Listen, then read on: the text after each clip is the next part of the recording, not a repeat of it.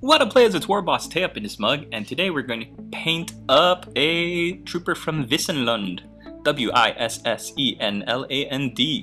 and it's one of the provinces of the Empire. So we're going to talk a little bit today, do a little combined episode of a Fluff Hunters and tutorial, and let's get started. So Mornfang Brown, these are in no particular order. Bugman's Glow, Steel Legion Drab, these are just the paints that I know I used. Rakarth Flesh, Rakeland Flesh Shade, Agrax Earth Shade, Mechanicum Standard Grey, or Mechanicus Cadian Flesh Tone, XV88, Mephiston Red, Dryad Bark, Drukai Violet, and that's it. Oh, Celestia Grey is the other one.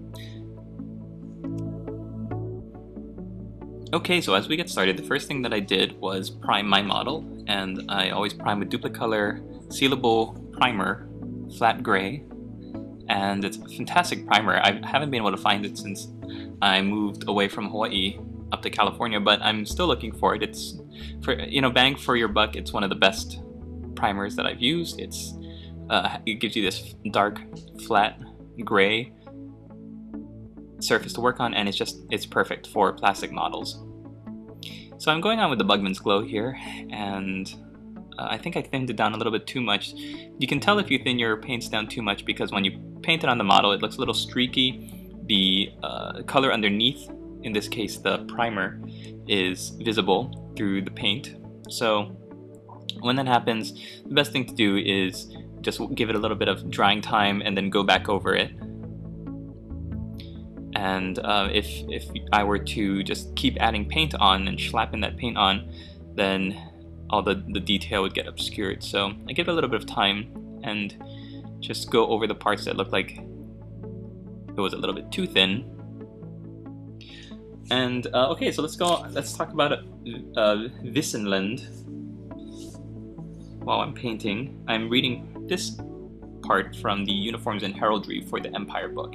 This is a product that Games Workshop sells, and it's pretty good because it gives you a bunch of color palettes and shows you examples of the banners and the shield iconography. And it's okay, except that it doesn't really show you any practical like how to paint guides. And when you consider the fact that most of the banners in like the State Troopers and the crossbows / handgunners box kits are like folded in on itself, it's kind of hard to replicate. Okay, Mechanicus Standard Grey. The county of Wissenland, or is it, what is it? The Grand County of Wissenland is its official name. Their colors are gray and white. And because of that, since I'm already working off of a gray base coat, I've decided to go in two directions. The darker gray is going to be Mechanicus Standard Grey, and the lighter is going to be Celestia Grey. And both of those we're going to build up, but yeah, we're just laying down the base coats now. And as you can see, I'm going in quarters again. The good thing about the Wissenland troops, which I kind of wish that, about halfway through, I kind of wished I'd done like a State Trooper or a Great Swordsman, is that gray and white is so plain and simple, but the way they accent it is that in their slashed uniforms, where they have slashed sleeves and different areas to do color spots, they will choose a bright color to offset the drabness of the gray and the white. So I'm looking at examples right now where some of the slashed sleeves are gray on the outside, but then a bright, vibrant red underneath. Or in some of these swordsmen, their pants are dark gray, their high stockings are light gray, and their tunic is light gray, but then underneath the tunic is a rich red.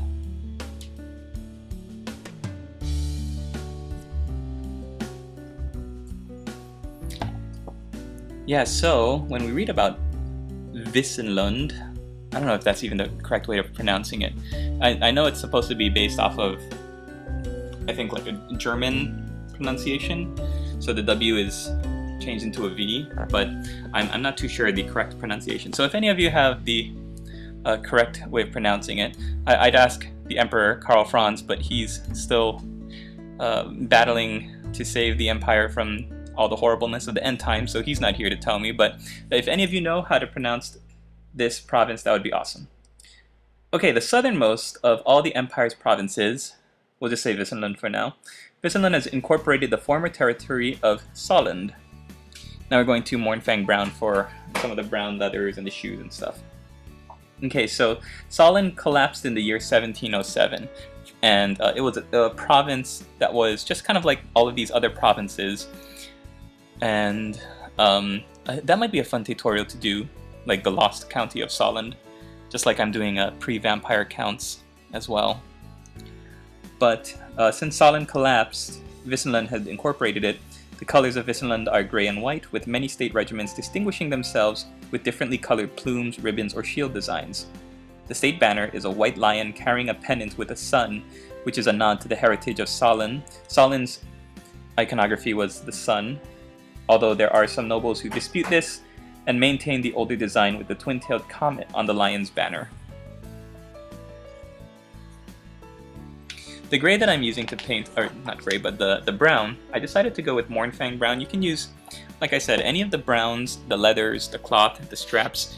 It's all interchangeable, depending on what look you want to go for. I decided that because the dark gray and the light gray are so kind of washed out and drab looking, that I would, especially because when I looked at it, this guy has an older man kind of face. He's bald, he's got long scraggly hair, so his hair is going to be gray as well. I needed some color to offset that, so when I chose the brown for his leather armor, I decided to go with Mournfang Brown because it's a very deep, rich brown. Mephiston Red is the color we're going to use, and I actually chose red because in the Uniforms and Heraldry book, there's regiments of renown, and at the end of each province chapter segment, it will sometimes talk about a regiment that has distinguished itself, that's from each of the provinces. That way, if you want to build them up and paint them and say, okay, this is that world famous unit called whatever, then you have kind of like a color guide to go for. And these guys are marksmen, which is why I'm painting up a crossbowman, and they are called the Stern Tower Marksmen. And there's some pretty cool artwork. I wish I could show it, but I don't want to get in trouble, of a bunch of crossbowmen that are kind of gathered around the map, and they're all wearing the Wissenland colors. And then there's like one of the guys at the top is, I guess he's like supposed to be on the lookout, and he sees something and he's pointing and he's grabbing the guy next to him, and all of them, the rest of them are trying to look at this map.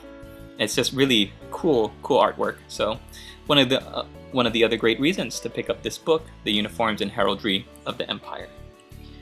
So let's read about these guys. This guy serves with the Stern Tower Marksmen. They're a newly formed regiment out of Steingart. They are garrisoned as part of the line of sentry posts and signal towers that guard the low foothills of eastern Wissenland. And as you can see, I think I just showed that I'm going to be going with Rackheart Flesh now. The Rackheart Flesh is going to be for all of the little pennants, as well as base coats for the skull. So any of the little parchment pennants are going to be painted in this Rackheart Flesh color.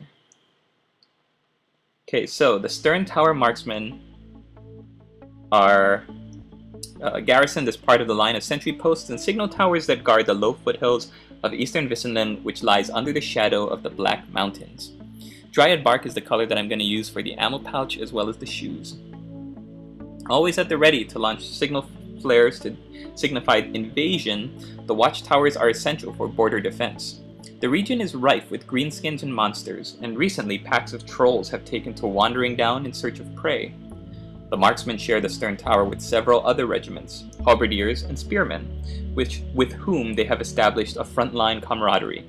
Sergeant-at-Arms Hans Schwarblut is the tower officer, in command of the Stern Tower Marksmen and a unit each of halberdiers and spearmen. He is a veteran of many battles against marauding orcs, and his tight discipline keeps all the troops at high alert. Unwilling to sit and wait, Schwarzblut often orders patrols up into the narrow mountain passes. Okay, now we're going with Steel Legion Drab to paint up the wood front bar of the crossbow. I think that's pretty interesting. It gives you options for, like, if you wanted to do, if you're making an army list, say an Empire army list, and you know you wanted to do a big chunky block of crossbowmen or even handgunners, you can say, I want to paint them up in the colors of Wissenland, gray and white. Seems like an awesome color scheme to me. if you get a gray primer, and you prime your models like I do in gray, then all you really have to paint if you want to take the easy route is like the lighter white parts.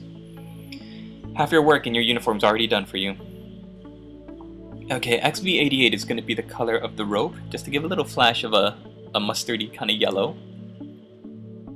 And like I was saying, if you want to have a nice big chunky block of crossbowmen, and you also know you want to do some state troopers, like the book said, halberdiers and spearmen are garrisoned at the stern tower as well. So that's an interesting way to go about it. I know a lot of us out there, moving back onto Rackard Flesh, we see like an army list online, and we think, oh, this is awesome. Okay, what does this list consist of? Big chunky blocks of state troopers and crossbowmen. Okay, cool, I'll build them up. And somebody says, oh, you're going to play Empire? That's cool. How are you going to paint it? What are you going to do? And a lot of times, like, I don't know. I just want to play the game. I want to have a big unit of foot infantry. You know, if you need the inspiration, I would say go for it. Always have backstories for your troops, especially if you're doing humans, because humans generally in Warhammer Fantasy and 40k are the weaker armies that rely on numbers, volume of fire, volume of bodies to prevail, and a bunch of mixed unit tactics. So, I mean, find the fiction for your guys. Use whatever you can, and then I think having that little bit of backstory is really gonna help you in the long run. It'll be inspiring for you. You'll be inspired when you're painting them, and you won't just think that you're trudging through a painting session. But you could say that this guy that I'm painting up, he was like one of the older, saltier guys that really rely on the crossbow, and people don't really pay attention to him, and they dispute him because he's so old. But he was one of the first Stern Tower marksmen, and most of the people who were in the founding unit are all dead except him. So you can come up with some interesting backstory. I painted on some lead belcher. It's going to need to have some lead belcher because there's some metal bits, silver bits. So sorry, it's a little bit out of focus now. Try not to strain your eyes looking. But now we're going on to crossbowmen, painting the crossbow with Mephiston red. So because red is such a vibrant spot color, and it's taking up such a prominent part of the model, I think if I were to do a Stern Tower force, I would probably want to have matching blocks of detachments of spearmen and halberdiers, maybe doing their poles in a bright red Mephiston color. I think that would be a really cool way to tie in all of these units, especially because the uniforms are such a bland mix of gray and white. Okay, Carrickstone is going to be our first highlight color, which we're going to paint directly onto the parchment. And usually I go base coat, washes, highlights, and I just decided to add this little layer up. Originally I would have liked to paint the parchment in Carrickstone, but Carrickstone is a little bit thin as a color, and so it would have a lot of that spreading effect that we don't really want. Alright, Mechanicus Standard Gray, we're just continuing to clean up and just smooth out all these areas where the color transitions into each other into the next one. And Mechanicus Standard Gray is also going to be what we're going to paint this guy's hair in. I don't know, but my lady boss and I were watching Game of Thrones. We're totally binging on it. I've read the books a couple years ago, and I was so into it, and then when they came out with the series, I haven't watched it at all. I haven't watched any Game of Thrones, I'm serious, and I don't know why, because I love the book so much.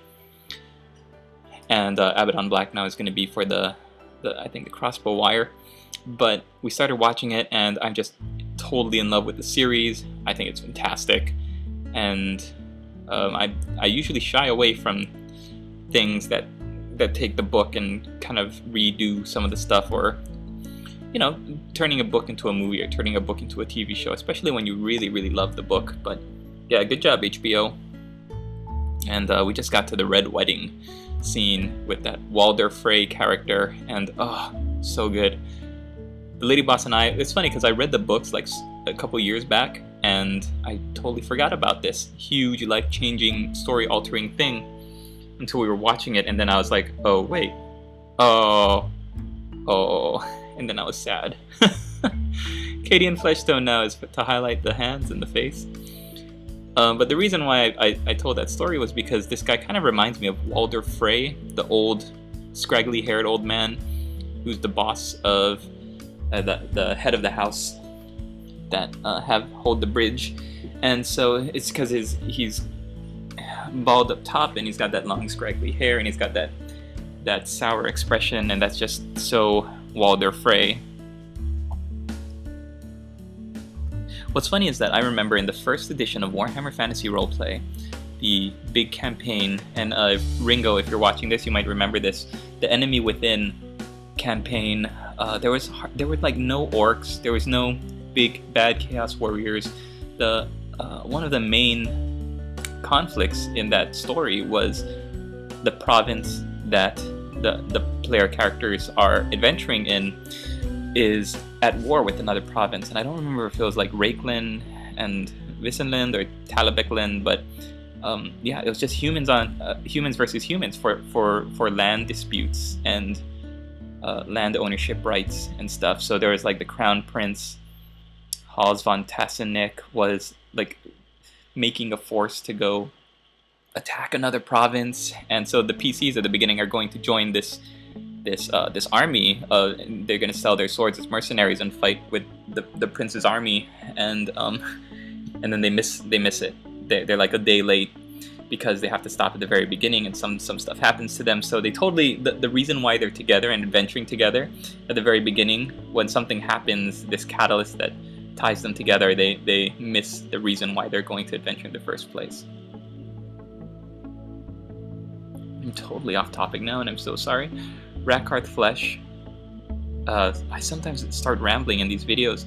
Now that sometimes I like to paint, and the table is big enough now that I've moved to the other garage, and we've got this large, like luau style table, and so sometimes the lady boss sits next to me, sometimes we're talking while I'm painting, and Rakarth Flesh now for teeth.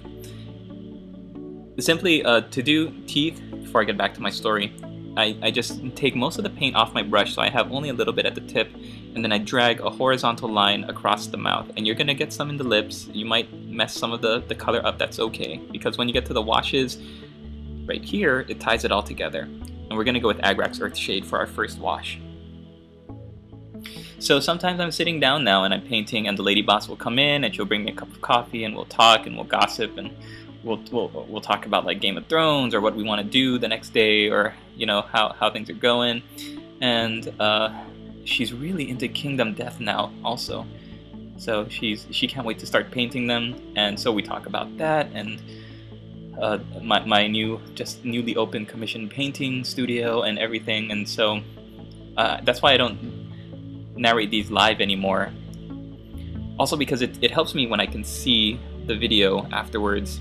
It takes twice as long because, you know, I'm filming and then I have to actually watch all these clips and narrate them, but I enjoy them because I don't miss anything. I'm less likely to trail off into silence because I'm focusing on getting a paint right, or looking at the model correctly and holding it in focus.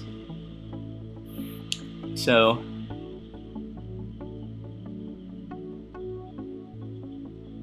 yeah, I think as I'm painting this Agrax Earthshade on, I chose a pretty poor brush to do this. This looks like the brush that I use for my adding AK interactive mud effects, and it was just the first one that I grabbed that looked like it was big enough for a wash brush. Again, you're using Agrax Earthshade over the entire model. Nick Idickbeer said that when washing red, you could do a brown wash and then a red wash, and then what it's going to really do is bump up that red color. The brown darkens the shadowy areas, and then the red really enhances the red color. I couldn't find my Carroburg Crimson though, but if you want to do Carroburg Crimson on the red, then definitely do that. Rakeland Fleshshade is the color we're going to use to shade the hands and the head.